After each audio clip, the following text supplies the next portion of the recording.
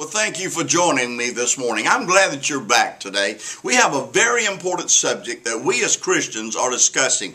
And I hope that you were with me yesterday and all through the rest of the week. I hope that you'll be with me as we talk about how to witness to a fellow believer who's going through a hard situation in their life. Maybe they've got caught up and they're a victim of this economic downturn that all of us are aware of in the world today.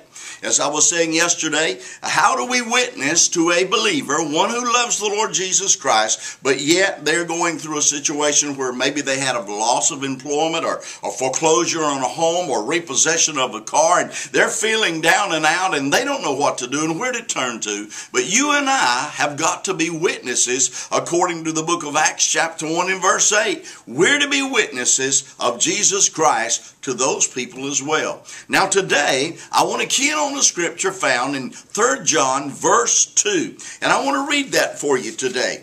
It says this.